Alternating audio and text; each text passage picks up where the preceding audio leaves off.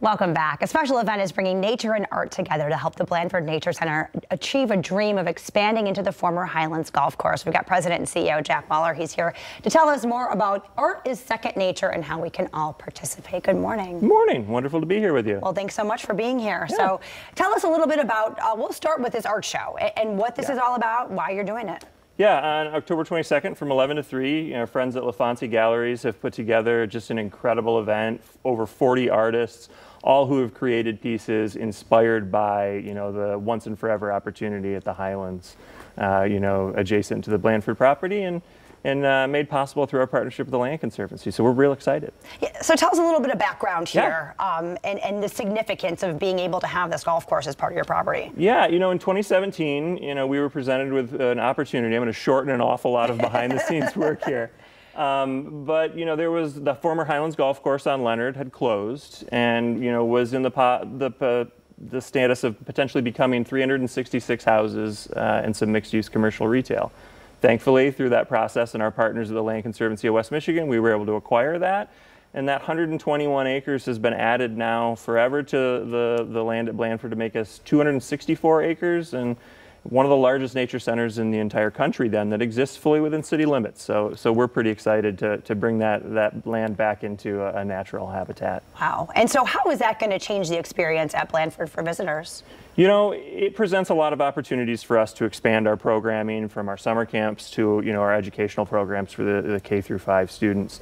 But it's a really exciting ecosystem that not only are we able to take this back from what's been a golf course for 100 years, which looks very natural, but is not a real native environment.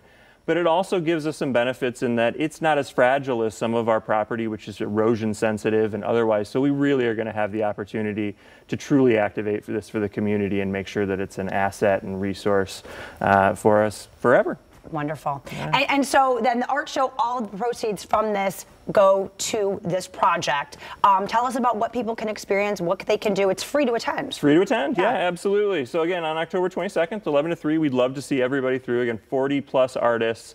Linda LaFontsee, Scott LaFontsee, and their whole team have just been incredible to work with.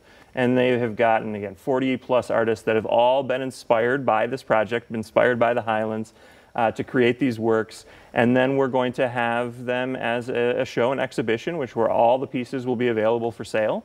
And those are all going to benefit the continued naturalization efforts, and again, to make sure that property is truly activated and an asset for the community for forever. Wonderful. Yeah. And if they can't make it to the event, if the paintings don't sell, you'll still have them there available for purchase. Absolutely, yeah. They will both continue to be up, they'll be available, and I think even we'll have them integrated into the kind of web and gift shop aspect so people would be able to make a pretty easy purchase on those. With, again, all of the proceeds going to benefit the process and the project at the Highlands. Okay, do you need people to pre-register or anything like that? Can they just show up? Yeah, pre-registration is not required. Okay. We would love them to just come out and enjoy a beautiful Saturday with us, both indoors and outdoors. Okay, perfect. And then they can experience it all that Blandford has to offer as well. Absolutely, 264 acres, 8.5 miles of trails, and it's fall, so I'm biased. There isn't a bad season out there, but the fall is a particularly gorgeous one. It is. For all those leaf peepers out there, a good time to go. They're starting to turn. I was going to say, we're getting close. All right. Well, Jack, thank you so much for being here. We really appreciate it. And of course, if you want more information,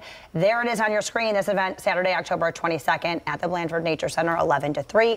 The phone number's on there, all the socials, and then, of course, BlandfordNatureCenter.org. That's correct. That's the website. All right, perfect. Thank you so much. Thanks for having me.